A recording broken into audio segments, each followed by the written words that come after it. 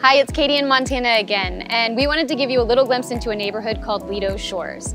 I'll start by telling you where it's located. As you're coming from St. Armand's Circle on Lido Key and going towards Longboat Key over New Pass, you're gonna pass through a neighborhood on the left side called Lido Shores. Yeah, I think one of the most unique things about this area is you're literally nestled between the Gulf and the Bay.